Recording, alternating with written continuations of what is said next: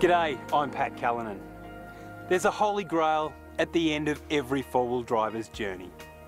In Australia, we are blessed with some of the world's best four-wheel drive tracks and adventures. Cape York, the Simpson Desert, Fraser Island, the Kimberleys.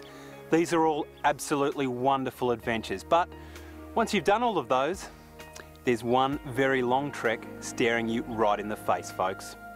It's called the Canning Stock Route, and they don't come any bigger or better.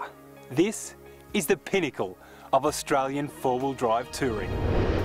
In this episode, we'll show you the basics of preparing for your very own Canning Stock Route adventure. Plus, we'll check out some of the products that not only survive, they thrive out here in the desert. And as for the track, we'll show you the wonderful things you'll encounter along the way.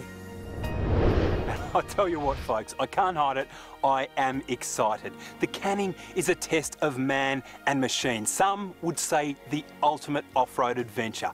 1,744 kilometres, almost 1,000 sand dunes, yet only one fuel stop. If this were a ski run, it would be a double black diamond job. When you finish this trek, you will become the king of every campfire conversation from here to Kingdom Come. So let's hit the track. The Canning Stock Route lives in the heart of Western Australia. The small settlement of Wiluna is where our journey begins, and we'll head north following the wells built by Alfred Canning. There's just one community on the entire Canning, and that's at Well 33, Coonawarrigi. From there, it's even more wells until we reach the town of Bilaluna. Then we take a short trek up to the Wolf Creek meteorite crater, where our journey ends.